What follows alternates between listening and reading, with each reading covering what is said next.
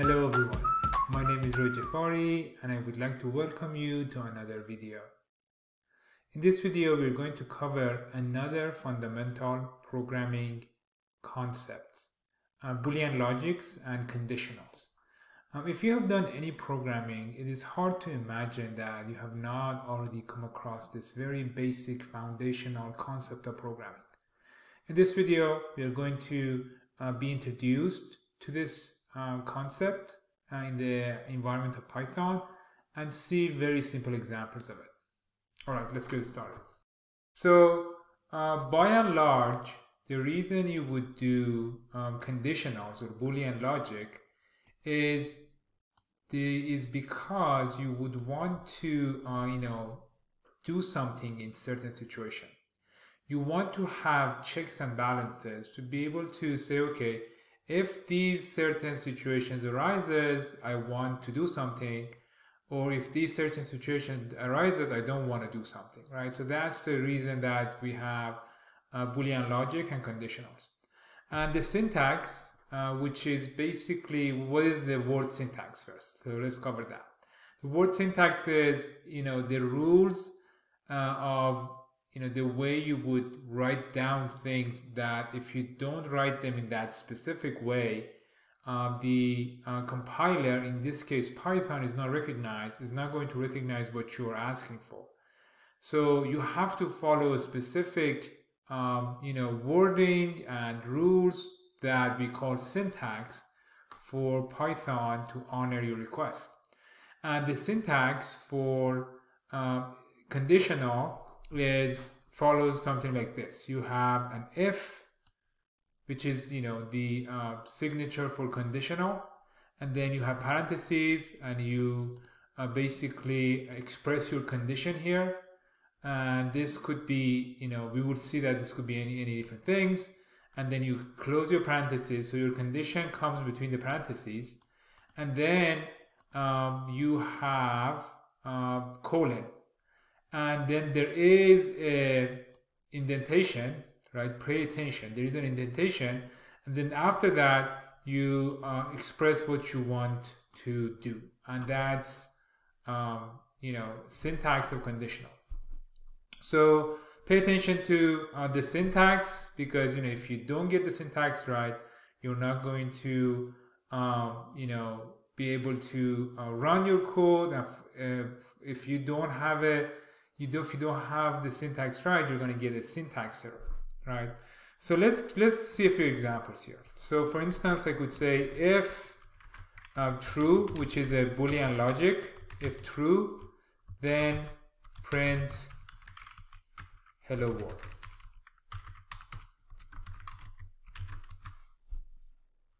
Right, so once I run this, because true is true, it's going to run this for me. This is a Boolean logic. How about if I had said if false, right? So let me copy this. If false, then hello world. It doesn't matter how many times you run this, this is not going to show you anything. The reason is you are saying if false, which is the logic, the Boolean logic for being wrong or not okay or false. Then because this is false, this is not going to print this. Basically, every time you have a conditional, you either have a case of true, which is the green light, or the case of false, which is the red light, right? So let's see a more pragmatic example. For instance, I have A is equal to A and B are equal to 10 and 5. And I want to say if A is larger than B, and then I want to print A is greater than B, right? And if A is smaller than B, right, I want to print. Pay attention when I put enter here. Do you see when I put enter here? This is where I'm just clicking enter. It just automatically indents the line for me, right? So pay attention to that. the Jupyter Notebook environment is helping us to don't forget that we need to indent here, and then B is greater than A, right? So if I were to run this, this is going to tell me A is greater than B, right? Because this one, you know, ends up being true, and this one ends up being false, and that therefore this one is getting printed.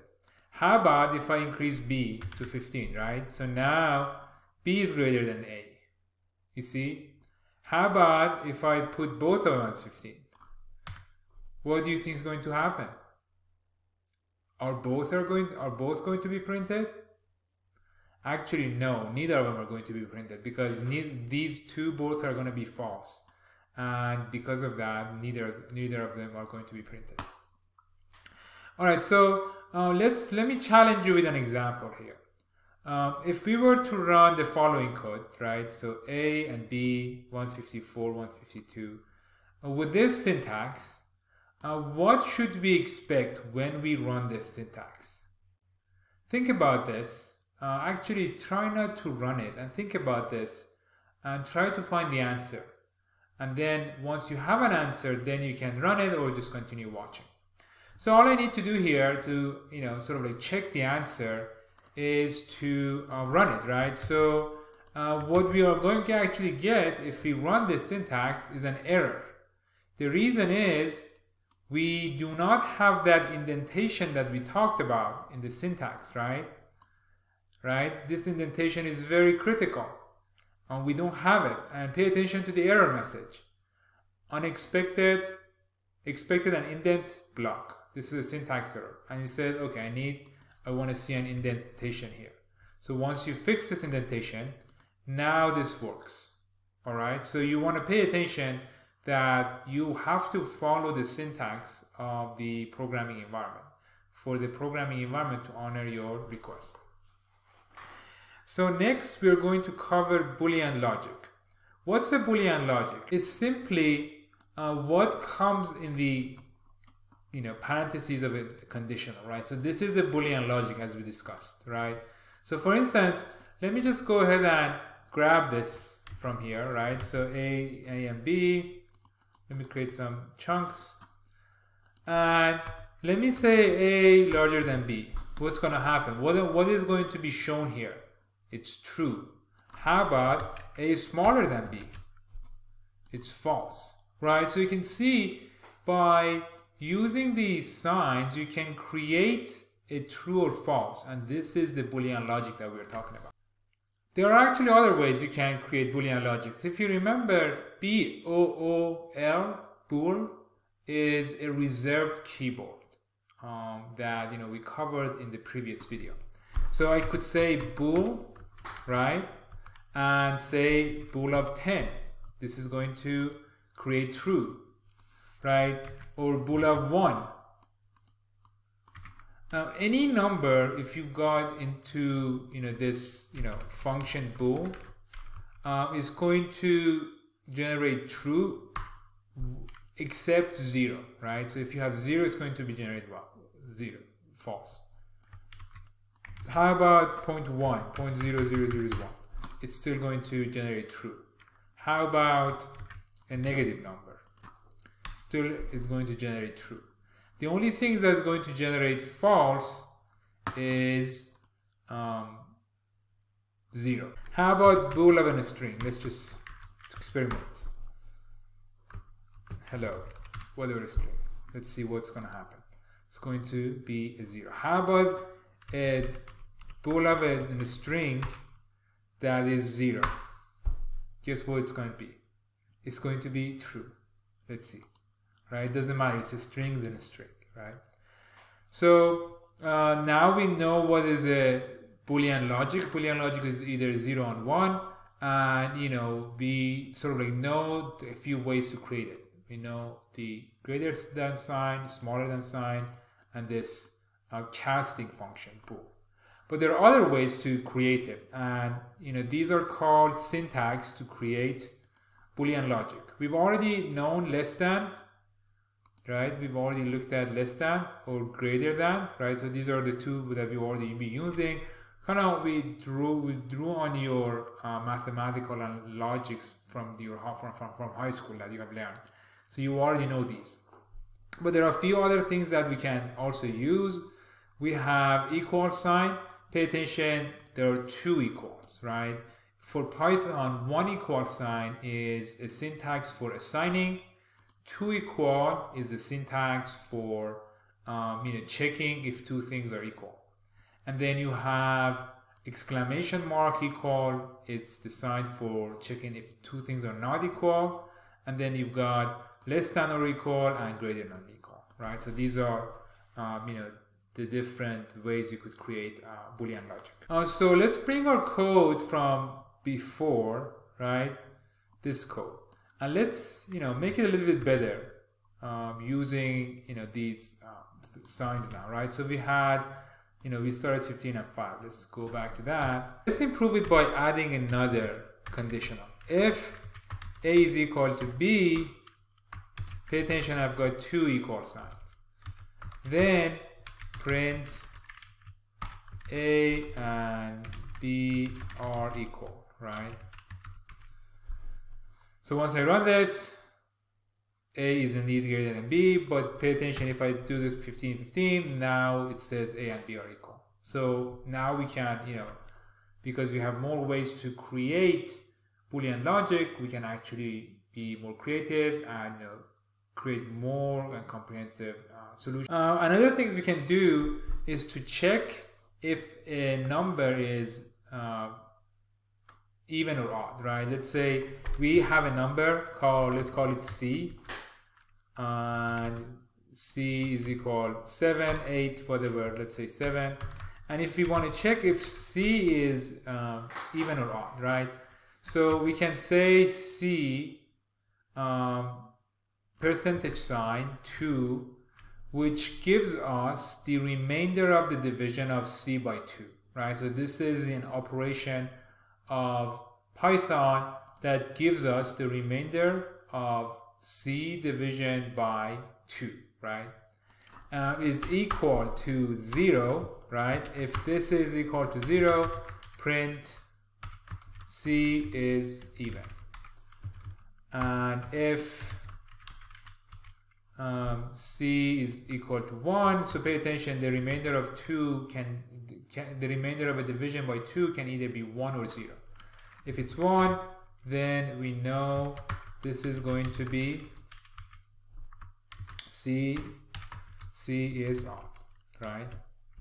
So let's give this a try. C is odd, even, whatever crazy number you give it, it's just going to work for you, right? This is odd, this is even, right? So that's another way we could create such a program to check if a number is odd or even. Another thing we can learn here is we can do one-line conditional, right? Instead of having to have 2 lines, right? Everything we have here is like 2 lines. We can just do everything in 1 line, and it's very simple. Instead of going to the next line and having an indentation, you could just say if and then colon and then put your operation, right? So for instance, I can update this code very simply, right? So this and this is just going to run for me like before, right?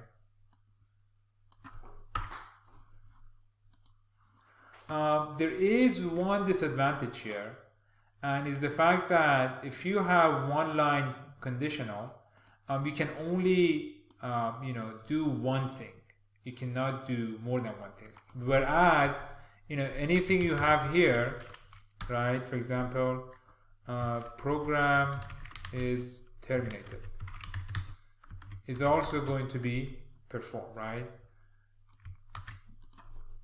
Right. So if I run this, I will get this to run as well, but here I cannot do this. It's going to give me a syntax error.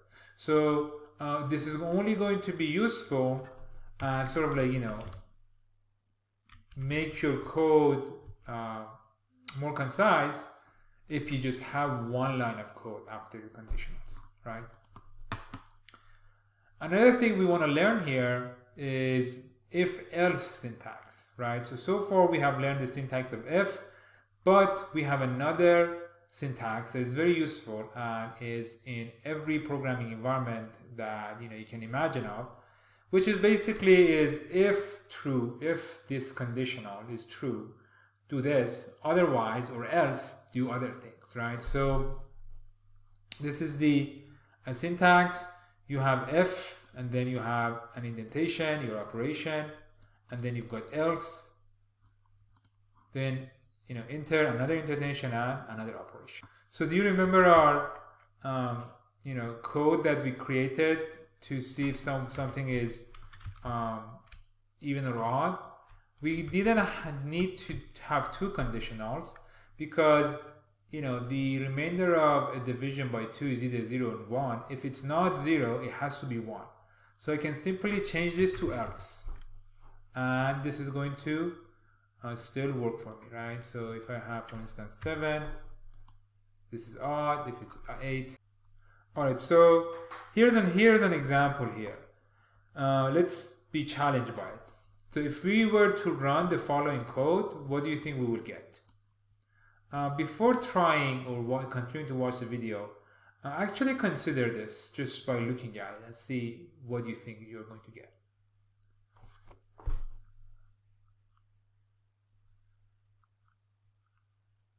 So what you're going to get is an error. The reason is there is a syntax error, right? Do you remember when we have if-else syntax? Else has to be in line with the if.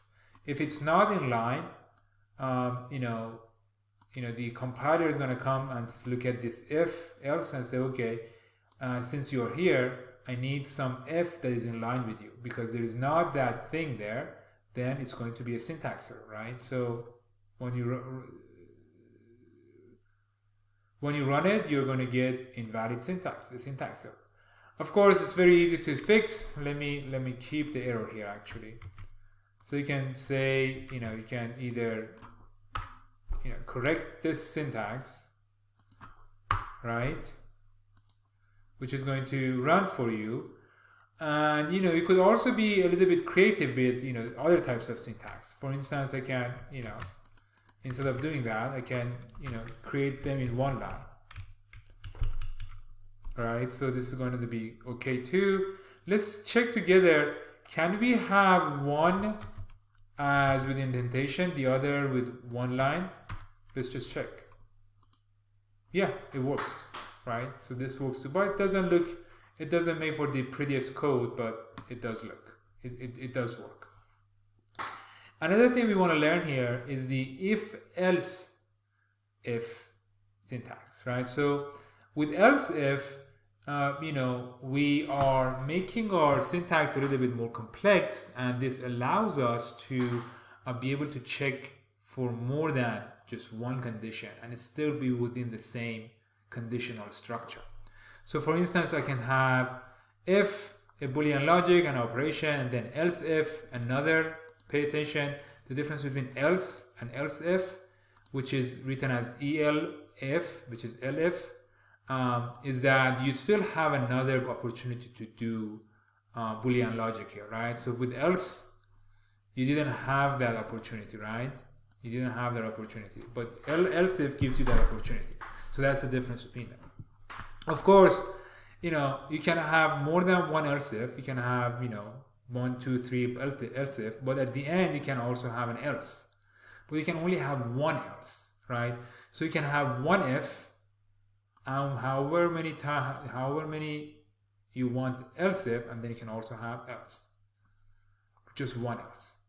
And also you can, you know, just have, you know, one line syntax if that's going to work for you. So let me bring my code from earlier and make it better, right? So I mean, this, I didn't need to have 3 ifs. I could have just done it with one if conditionals, right? So I say if A is greater than B, print this, otherwise which is else if, right?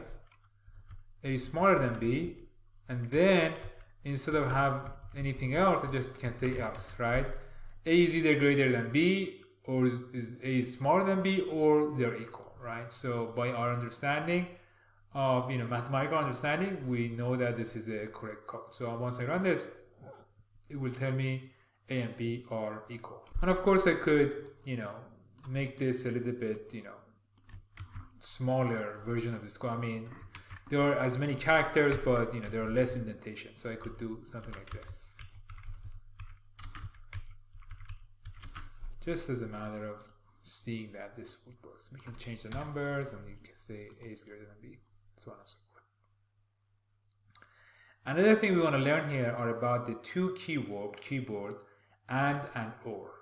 These two keyboards, if you write them, they're going to be green, and show us that these are reserved keyboard for Python. And the way they work is very simple, right? So you can mix Boolean conditionals, Boolean logics with them, right? So there are 4 ways you can have each of them, right? So you can have false, true, you can have false, false, and you can have true, false, right? We can also have or. Let me just create all of them before running them. I want to see if you would be able to guess what these are.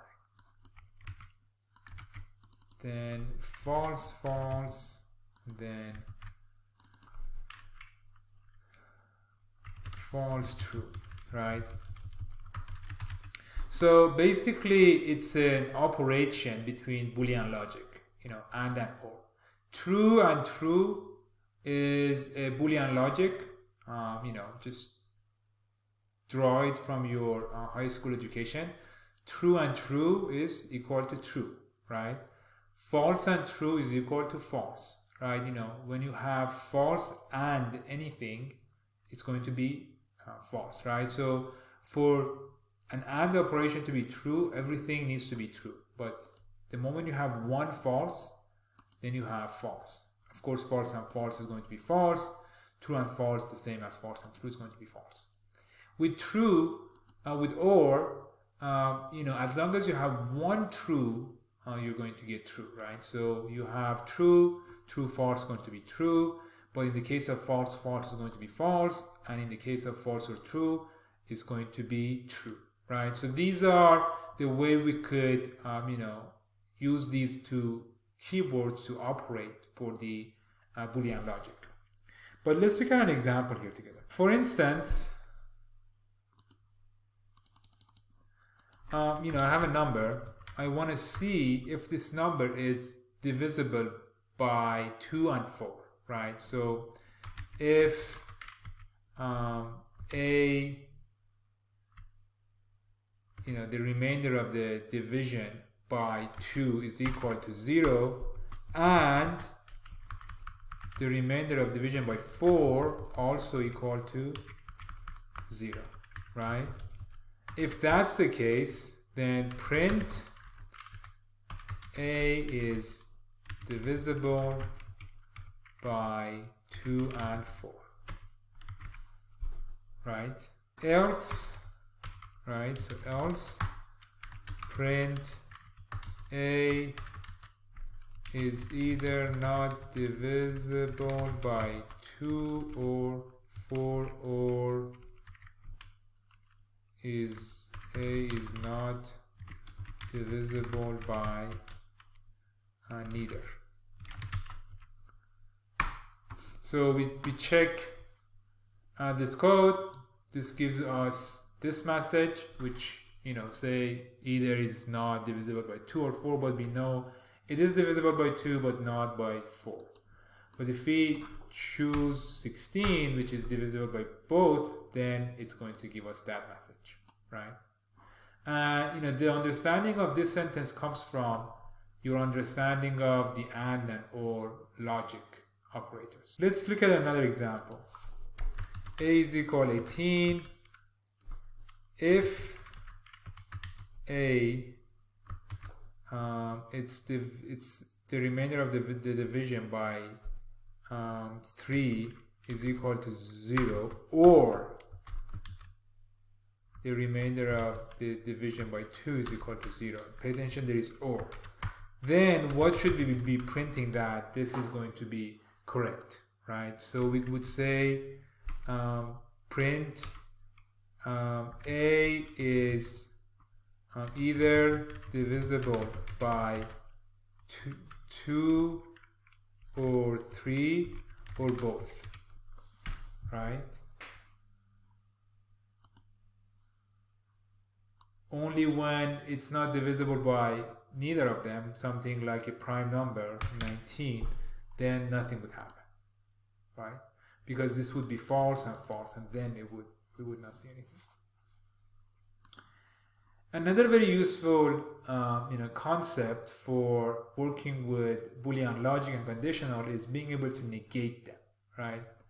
One common mistake that you might be bringing from your exposure to other programming environment is you think that the negation in Python is exclamation mark because you saw it here.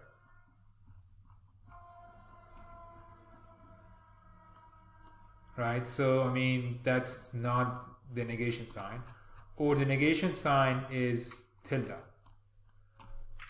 This is not negation sign either. The negation sign is not in pandas. So if not true is going to be false, and not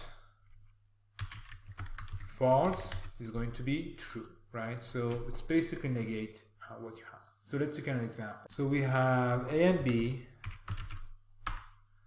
10 and 11. So if not a larger than b, then print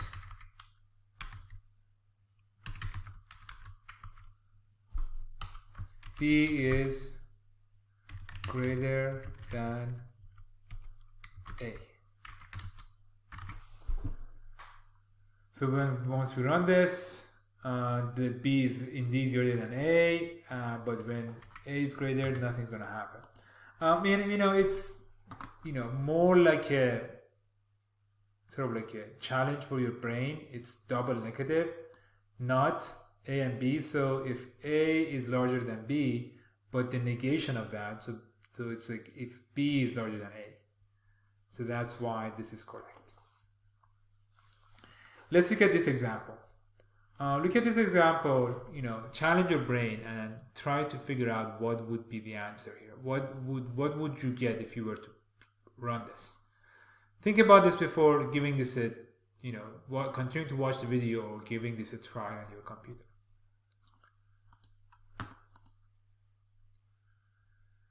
Again, this is an issue of an double negative, right? So we've got an not here, and then we've got another negative here. So the string of b divided by c, right? So b divided by c, 2 divided by 1. Now 1 divided by 2 is going to be 0.5. And 0.5, in the form of a string, is going to be this value, and a is also this value. So a is actually equal to this value. So these two still are equal, but you're saying they're not equal. So this is going to be false, right? And then you negate that false. So this is going to be true. Therefore, if we run this, we're going to print this value, right? So let's give it a try. Let's see if my logic holds. There we go. Right, just a challenge for your brain to understand the negation and or all of the syntaxes that we've been learning. Another thing we want to learn here is the fact that we can have nested loop, meaning that we can have nested conditionals, meaning that inside an if statement or a conditional, we can have another conditional. It may be obvious to you, but you know, this is just something that Python allows, and you know, it's good that it does, so we can use it. So let's take an example here. So we've got A. We want to see and print yes if A is divisible by 3, 5, 7, and 8, right? So how do we go about this? We say if A division, the remainder of the division by 3 is equal to 0, and then another if, right? You see, another if nested in the first one, 5, and another if, this time 7, and then another if, this time 8. Then if all of these conditions are met, yes, yes, yes, yes, or like true, true, true, true, then print yes.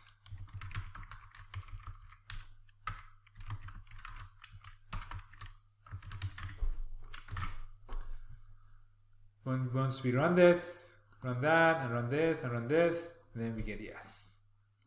Anything else we put here, right? I mean, you know, it's not just going to run anything, right?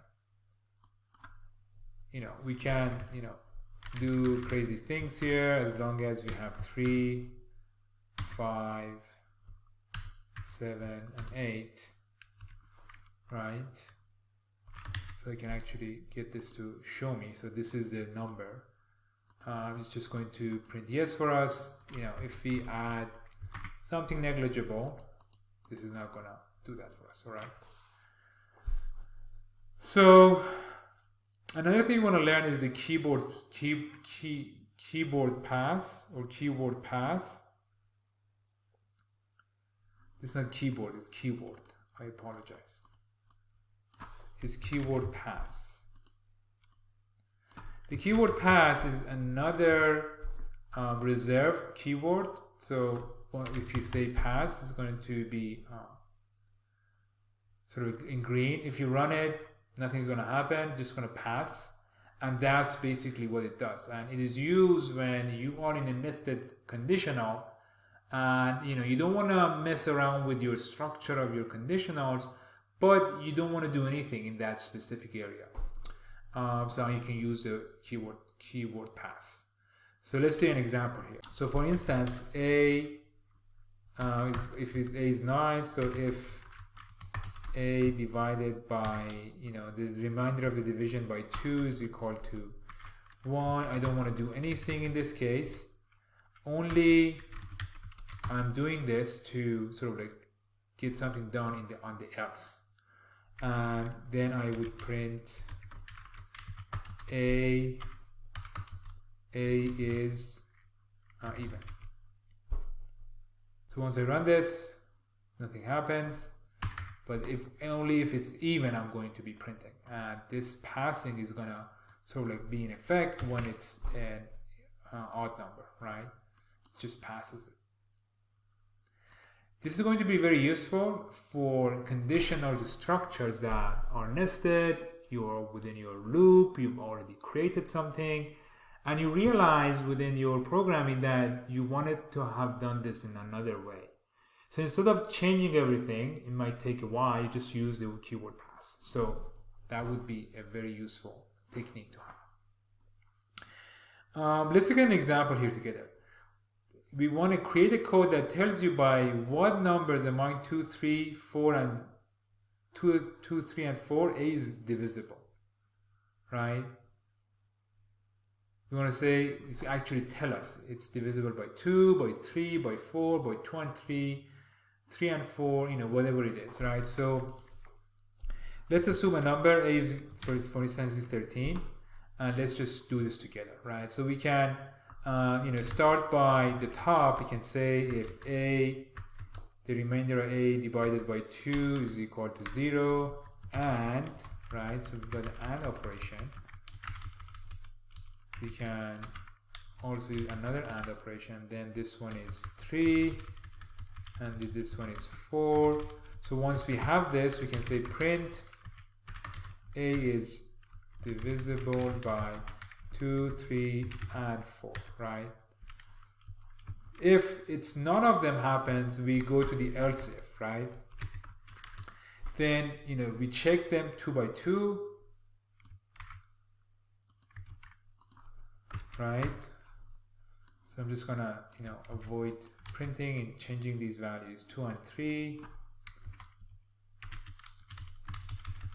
So I can have another 2 other else if, right? So that's just going to be the same structurally. So this is going to be 2 and 4, right? So see how I'm going about doing this, and this is going to be 4 and 3. Right? I mean, I do care about what is shown here, 3 and 4, but you know, inside my code, you know, I don't really, you know, pay attention that there is, it may have been better for 3 to come first and then 4. But for my printout, because you know it's going to be seen, it's the product of my code, I pay more attention there. And then once all of these are checked, now I can check, you know, for just single one of them, right? So let me actually copy this, and I say, let me change that. So this is just going to be 1. I don't need logic operation, so this is going to be 2 divisible by 2, and I'm going to need another one of these, right? 3, this is going to be 3, 4, 4, 3, 4, and then eventually else we say A is not divisible by 2, 3, or 4, right? So that's going to be our code. So we have selected A as 13.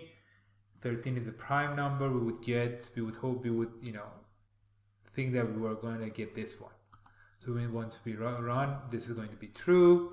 And then if we, for instance, multiply this by 4, then this is going to be 2 and 4, because whatever is divisible by 4 is also divisible by 2, right? So let's make this just as 2. Then we see this 2, and then 3, and then another 2, which is going to give us this value, right? Alright, so in this video, we were able to start learning about, you know, some other foundational concepts of programming, specifically conditionals. And even though our examples are very simple at this point, because, you know, we have to learn different things to be able to have more tangible examples of how programming actually can help us solve analytics, but we are getting there. Alright, until the next video.